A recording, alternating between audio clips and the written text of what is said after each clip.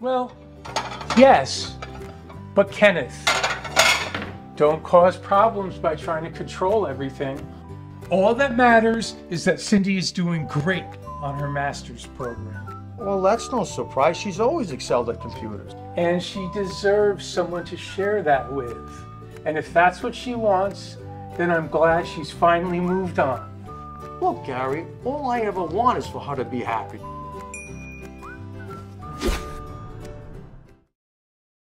It's really all about dealing with the reality of the expectations of what your kids want and what the reality of what they actually want is, how they don't line up necessarily with what our parents think we should have.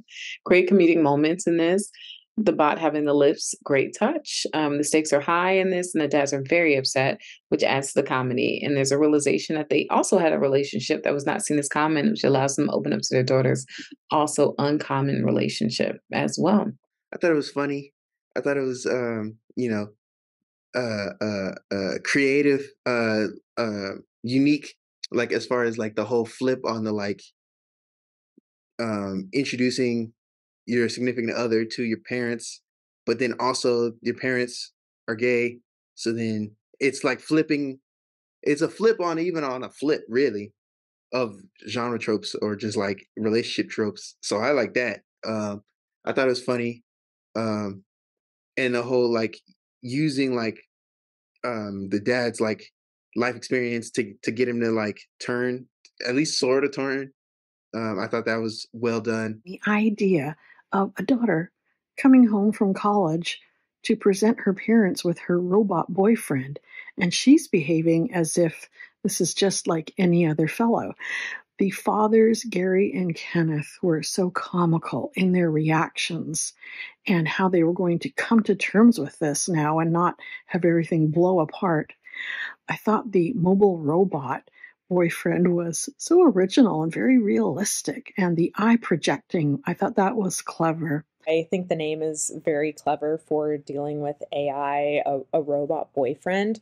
I think this is really comically written, and I think it does a really good job of projecting anxieties about AI and robots and the concept of technology moving forward and technology integrating into humanity and human relationships through this boyfriend robot character. I think this is really, really clever. The family dynamics that you establish in this to project these anxieties and the dialogue that you do that in is really funny. I think this is really well written. I think it was incredibly clever. So timely with this booming rise of AI this year. I loved that they chose two fathers, a gay couple, to be on the receiving end of this very progressive view. I love that they are sort of framed as being the more conservative party in this scenario, even though, of course, before, a man bringing home his boyfriend would be the progressive view, but now we have their daughter bringing home an AI boyfriend. So I love that choice. I thought it worked so well here. I loved the AI itself. With the eyeball and just how creepy and weird it is. So great effects with that. I thought the comedic timing and the acting in this was great as well.